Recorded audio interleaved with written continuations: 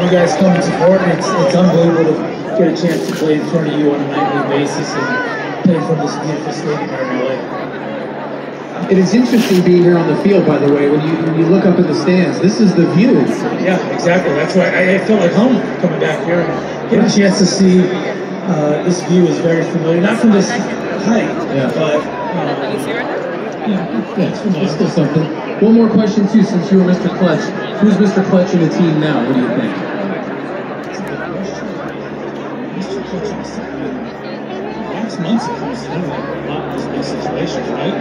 He's a good call for somebody who he's coming up in those big. Yeah, Will Smith's a good one. I like that. He wears a good number, so I like that too. So yeah, Will Smith's a great one, but yeah, I think this team's littered with clutch players. If you look at the top to bottom, and I would like anyone up to that line. Dude, thank you so much for taking the time up here. And one more time, please give it up for Andre Ethier here at